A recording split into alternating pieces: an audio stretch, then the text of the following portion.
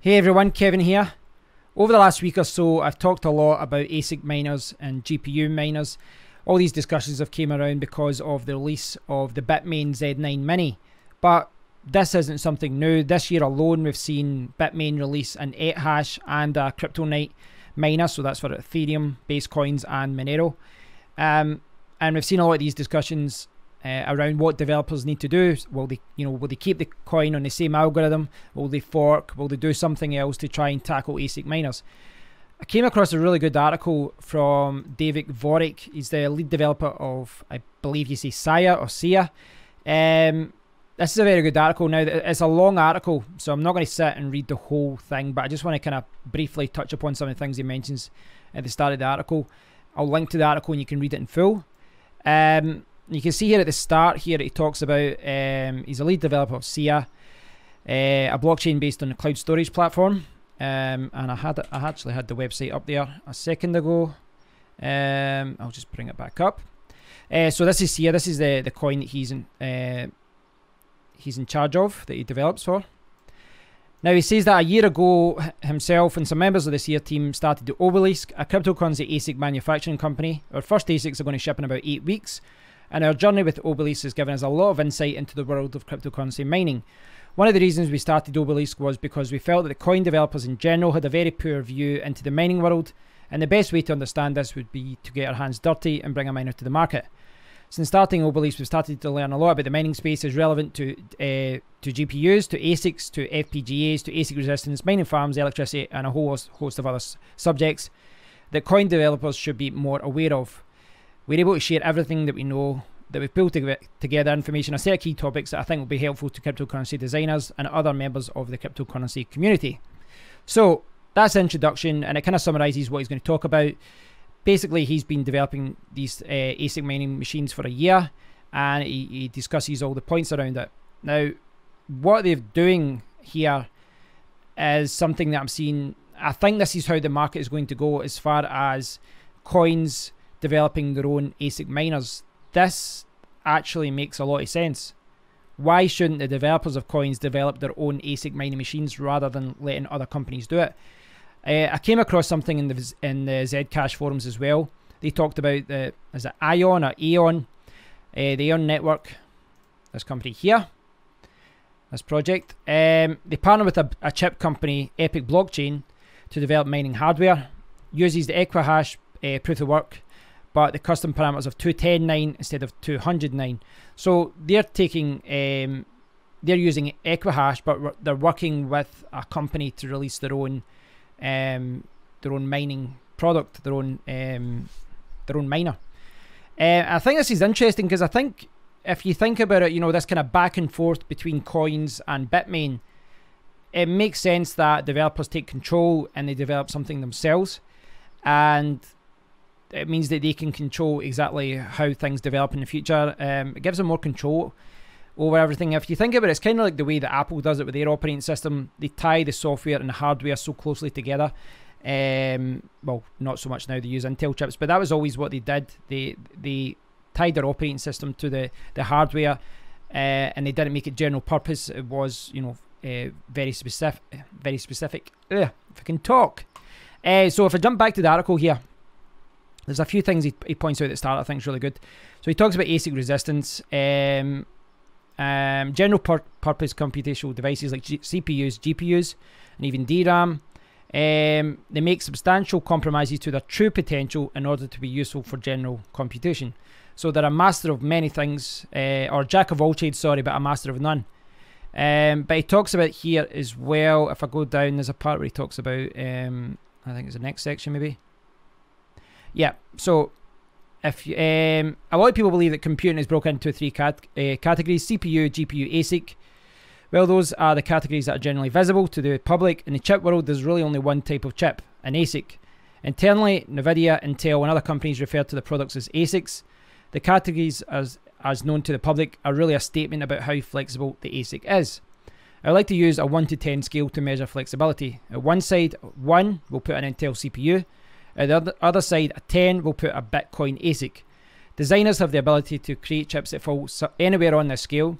As you move from 1 to 10, you lose substantial flexibility, but gain substantial performance. You can also decrease the amount of design and development effort required as you sacrifice flexibility. On this scale, a GPU is a 2. So what he's saying there is that, you know, GPUs can do, you know, lots of computational things and all that, but like my GPU, I can use it for gaming, I can use it for video editing, I can use it for cryptocurrency mining, I can use it for a host of different things. But if I had to make it more specific, then it could be, you know, maybe higher up in the scale, like a 5 or a 6 or even a 10. It could do mining much, much better, but perhaps it then couldn't do video editing, it couldn't do gaming. And, you know, this is what NVIDIA are doing with their GPUs. They're making them an all-in-one type solution, whereas the ASIC mining machines are very specific. They've got one task to do, and they do it very, very well, and everything else kind of, well, kind of gets left behind.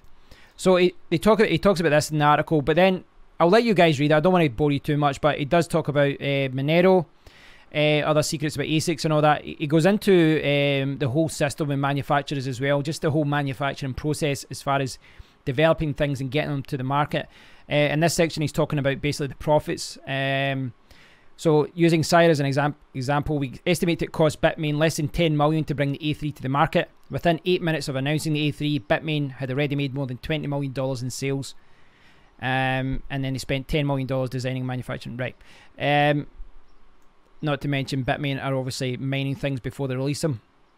So here he talks about the block reward. This is something else I think is interesting, where he talks about Bitmain know the hash rate. They know what the full block reward is. Like he says, Saya has a monthly block reward of $10 million, and a batch of miners is expected to have a shelf life of $120 million.